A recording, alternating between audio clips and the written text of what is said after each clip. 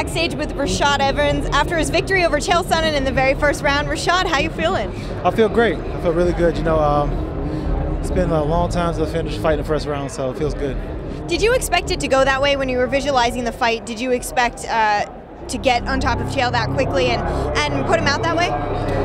No, but I expected a worse fight. You know, the hardest fight, the most grueling fight, and but I was willing to go wherever he went, and I felt like I was capable of doing so. So I just thought if I kept the pressure on him, no matter what, he'll eventually break. You know, Chael is known as a very strong wrestler. He's wrestled his opponents, you know, and stayed on top of them in a lot of his fights. And do you feel like you proved to people how strong you really are, the fact that you were able to handle him in the Octagon?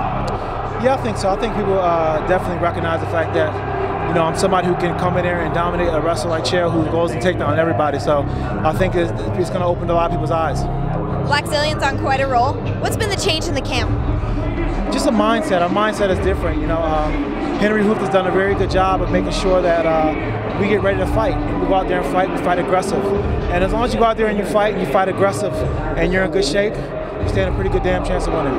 Do you feel like this is the reinvigoration of Rashad Evans, that you want to go chase that belt again? You feel like you have this new spark inside of you? I definitely feel like there's a big spark that's been let back inside of me, you know? And it was definitely through my long and hard road of, you know, setbacks that definitely led me to feel the way that I am right now and to get back where I need to. You know, sometimes you got to fall down a little bit before you start to get to walk on the right path, and that's what I had to do, and I feel stronger because I've done so.